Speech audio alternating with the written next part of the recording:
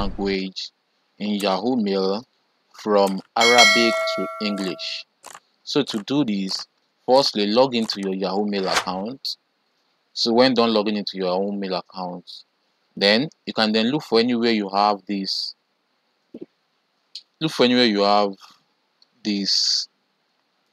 profile picture. So click on it, then click on account info. So give it time, let it load.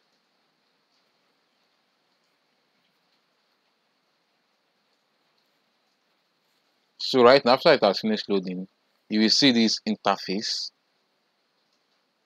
So when done, click on this three icon, which is the one right here. Click on it. You give it time, let it load. It's loading right now. So as you can see, right here where you have United Arab Emirates, you can then click on the arrow in front of it. Then you select the language you want to change it to. Okay, so right now as you can see, the language has been changed to English. So that's how to do this. Hope this video helped. Please give it a thumb up and don't forget to subscribe to our YouTube channel. See you in the next video.